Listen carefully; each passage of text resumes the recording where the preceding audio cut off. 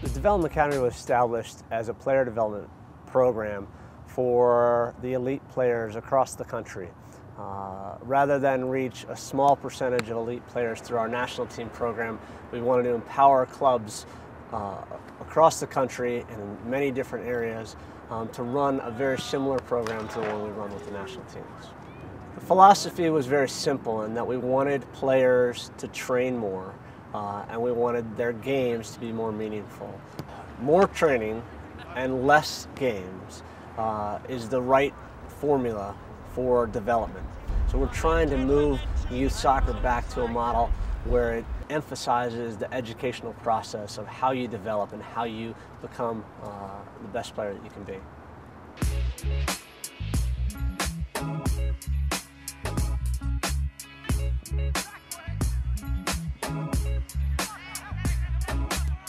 I think our success was that we implemented this program, and through the actual process of having basically a 10-month season, we had thousands of players training in this environment.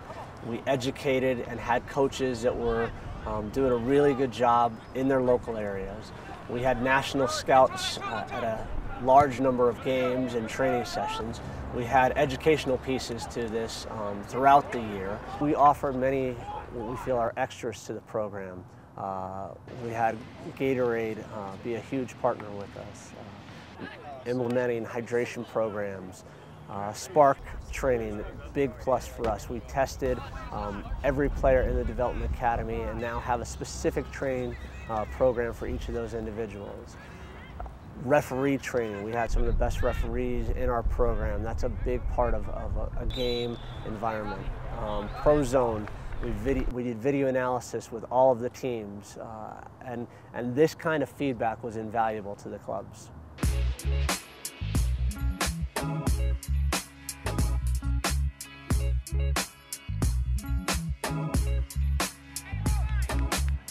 The Development Academy showcases are a platform for our whole program. We bring teams from all over the country into one site.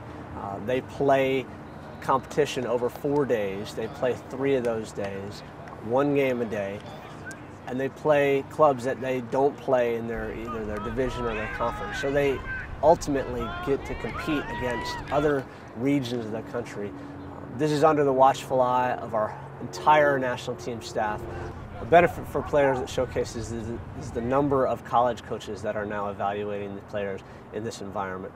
College coaches get to see the best players in the country competing against each other in our format where it's 1 game a day. The coaches really feel like they get a true measure of the player and their ability. In bringing international teams to our showcase this year, we have actually kind of raised the bar, because every player now will see, hey, this is the national teams. You know, you have the USA, Brazil, Australia, and it kind of gives these players a look at what the highest level for their age group is. And I think that's a tremendous opportunity for players to be exposed to it, number one, and to also kind of dream and say, hey, this is what I want to do someday.